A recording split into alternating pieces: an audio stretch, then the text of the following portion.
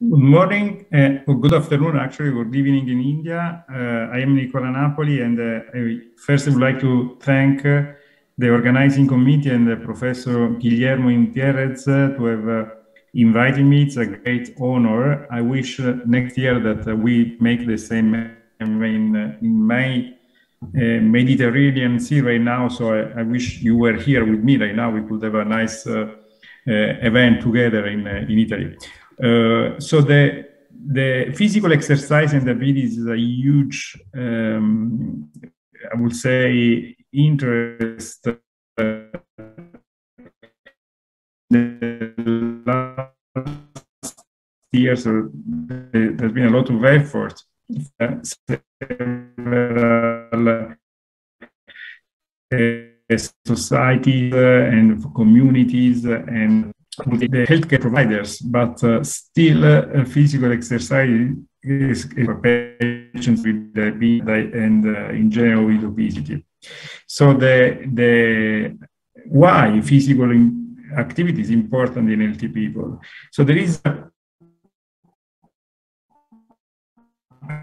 problem because inactivity and of age-related insulin resistance, causing the onset of obesity, and physical inactivity factors associated with chronic disease incidence, including heart disease. Yes.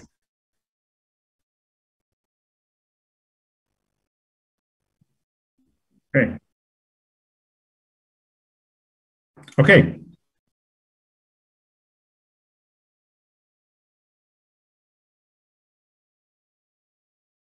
Okay. Okay. Let's see how should I do.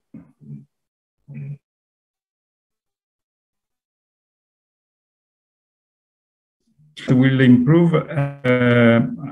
Sorry about the connection, but actually, I, I I gave a talk this morning. It was okay, so I hope. Okay, okay, thank you. So I was saying that the physical inactivity is associated to insulin resistance, obesity, and diabetes. And physical inactivities and inadequate diet are major factors associated to chronic diseases like heart diseases, stroke, type 2 diabetes, and other kinds of, and some types of cancer. And of course, is also a major cause of death. So in obese patients, it's very important the effect of weight loss, and you discussed this topic with the previous speaker.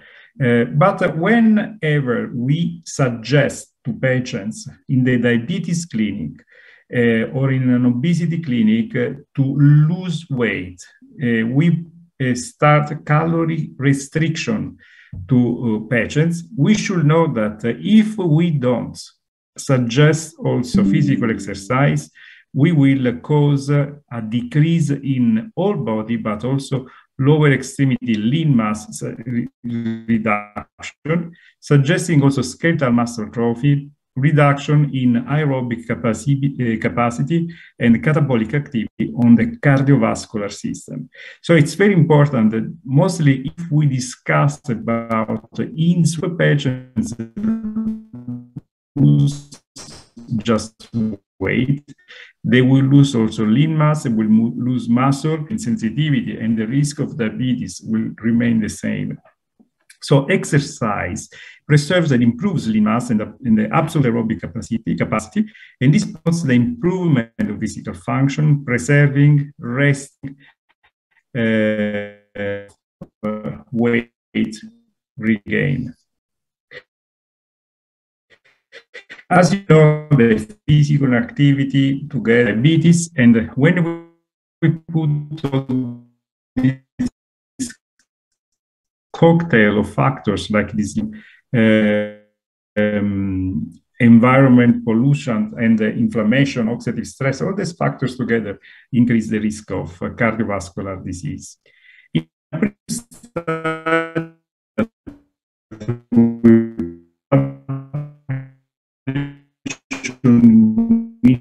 England a few years ago, we randomized obese subjects according to was a group of control subjects.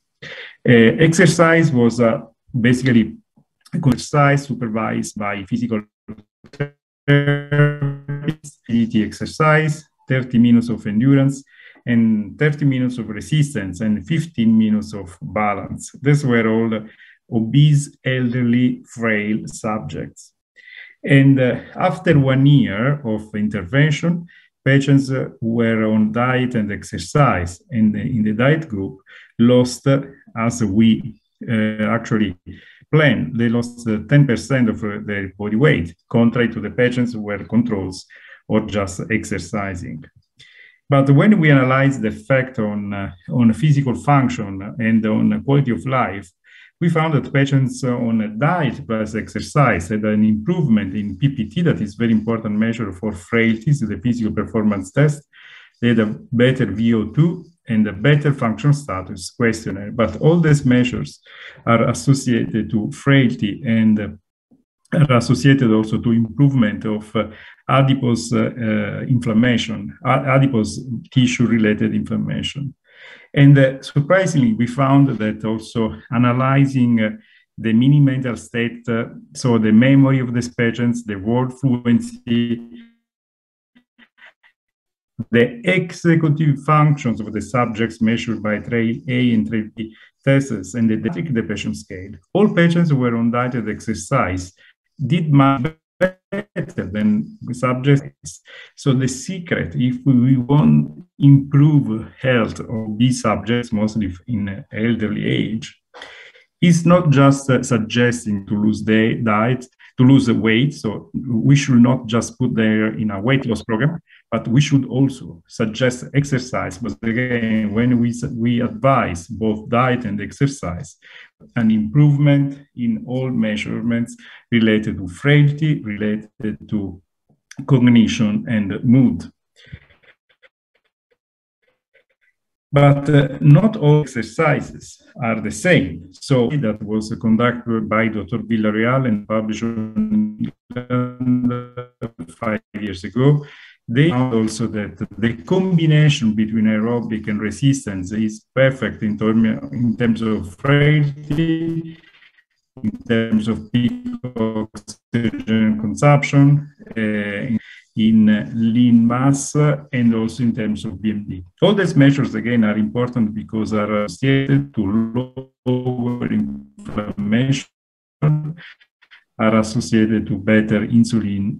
And in fact, we know from this meta-analysis, the physical exercise reduces the visceral adipose tissue, and reducing visceral adipose tissue, we have a better insulin sensitivity, and we have also lower inflammation, meaning basically the subjects have lower risk of diabetes and lower risk of cardiovascular events.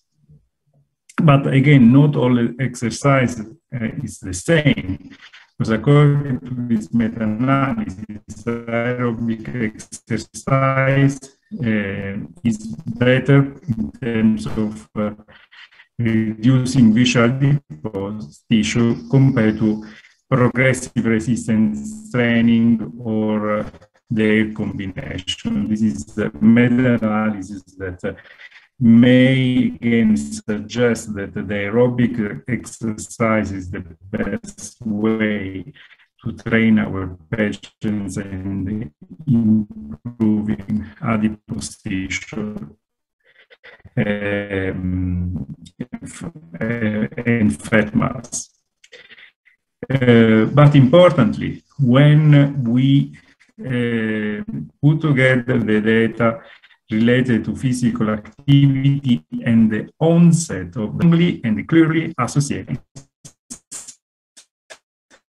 And in meta-analysis, it was also proved that lifestyle and diabetes are reduced also on long exercises over 7 or 10 or 13 years with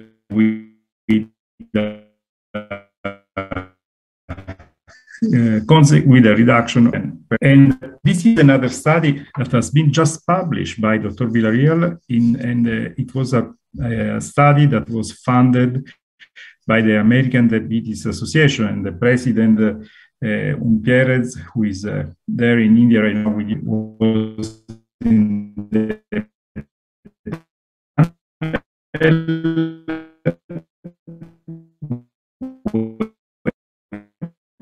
of the study, and it's very important of size according to healthy lifestyle. And the other 50 subjects were randomized to intensive lifestyle.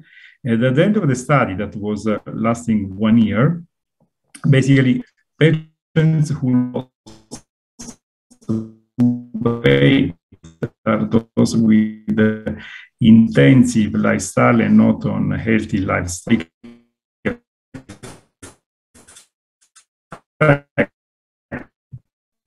Of the intensive lifestyle, authors found a reduction in that was the primary outcome, strong effect on A1C patients were treated just for 1 year with the lifestyle and the intensive lifestyle intervention. And then in terms of secondary outcomes, authors found an improvement in insulin sensitivity and secretion. They found an improvement in OMA index. There was a reduction in visceral adipose tissue, an improvement in the physical function and quality of life, better VO2, better muscle strength, gait speed, and physical activity. So all these parameters, all these secondary outcomes prove again that physical exercise is extremely important, even in diabetic subjects, to improve metabolic outcomes, again, OMA index, insulin sensitivity, and A1C, but also improving physical function. And this improves also the chance that these patients are less frail and they may reduce the need of medications. And in fact, if we use medications in diabetes and we analyze the effect of single medications plus exercise, the effect on glucose control, on exercise tolerance, on in general cardiovascular disease risk is different according to different medication effects obtained still with metformin and with GLP-1. Medication plus exercise is effective in reducing A1C, fasting glucose rate, and VO2, improving lipids, body weight. And so when we associate a medication like GLP-1 agonists that are medications plus exercise, we obtain a great effect on not only on glycemic control, exercise, and cardiovascular disease risk. Then it's how important it is to avoid the breaking the sitting of the subject. In fact, if you look the glucose tolerance test and the risk of hyperglycemia in subjects who are having a normal life, so if you compare to sitting less to breaking this, there is an improvement in the subject who are sitting less in terms of glucose according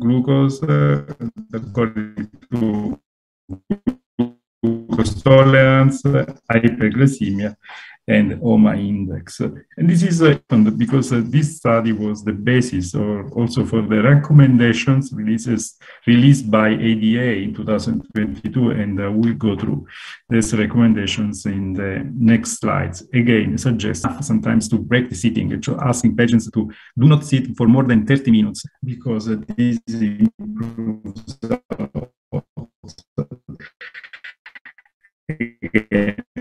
glucose tolerance and all other metabolic related factors. And when we apply exercise to these patients, there is also an improvement in ectopic fat. And again, this is another important topic for improving glucose tolerance. Anyway, there are other studies that I cannot go through all the details, but would like to show also that high intensity intermittent exercise improves the cardiac structure and function and reduces liver fat in patients with diabetes. For example, in this study, were randomized subjects to routine care, supervised aerobic exercise or low energy diet, and was good also to reduce only improving exercise capillary in glycated hemoglobin and reduction left ventricular peak early diastolic, that is one of the earliest manifestations of diabetic cardiomyopathy. So basically, if you look at the effect of exercise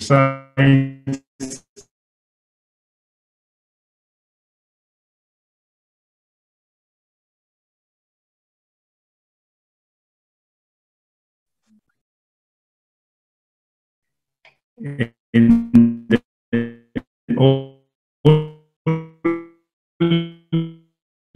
those subjects who were on exercise were those who had an improvement.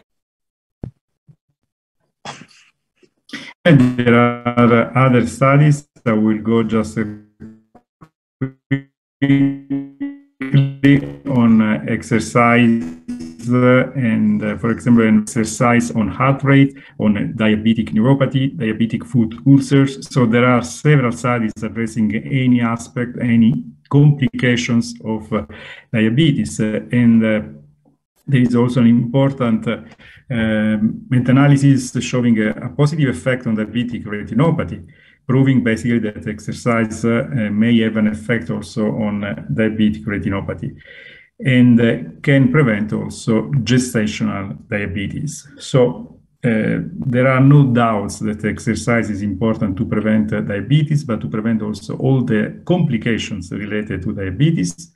And these are the recommendations from ADA published on the Standards of Medical Care in 2022, reminding that children and adolescents should have a very intense physical activity during the week with at least 60 minutes per day or more of moderate or vigorous intensity aerobic exercise at least 3 days a week. And in terms of adults, most of adults with diabetes should be engaged in 150 minutes of moderate to vigorous intensity aerobic activity every week. And associate aerobic with resistance exercise, and it's important also, as I said before, the prolonged sitting of patients and should be interrupted every 30 minutes and in order to achieve beats. And it's important also in order to prevent falls and to improve muscle function, to associate also flexibility training and balance exercise. And all this data, all these recommendations are based basically on the data that I showed at the beginning that have been for diabetes subjects. In conclusion, physical activity is associated with an increase of diabetes. Physical exercise should be promoted in patients with diabetes, improve glycemic control and body fat composition, physical performance, physical frailty, and quality of life. And when associated with the glucose-lowering therapies, physical activity enhances their efficacy on diabetes management, and the physical exercise promotes the prevention and improvement of diabetes complication. Finally, physical prevents. I would like to thank all of you for your attention, hoping that connection problem did not affect my presentation. And I'm available, of course, to send you my slides and I'm, of course, available for any questions you may have. But again, if you need my slides and to share my slides with the audience, it will be a pleasure to send to the conference my slides. Thank you so much.